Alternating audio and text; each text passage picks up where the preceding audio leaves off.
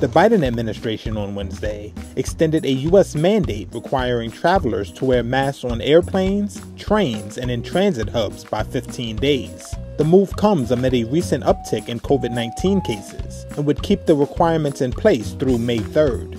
Citing the U.S. Centers for Disease Control and Prevention, White House Press Secretary Jen Psaki said the order was needed to monitor the recent rise of cases and the spread of the COVID-19 subvariant BA.2, making up 85% of U.S. cases. What they're looking at is that since early April, there's been increases in the 7-day moving average of the cases in the United States. So what they're trying to do is give a little bit more time to assess its potential impact, the rise of the cases have on severe disease, including hospitalizations and deaths, and the healthcare system capacity. Industry groups and Republican lawmakers want the administration to immediately end the 14-month-old mask mandate, while Airlines for America, a trade group, on Wednesday in a letter urged Biden's administration to lean into science and research, which clearly support lifting the mask mandate.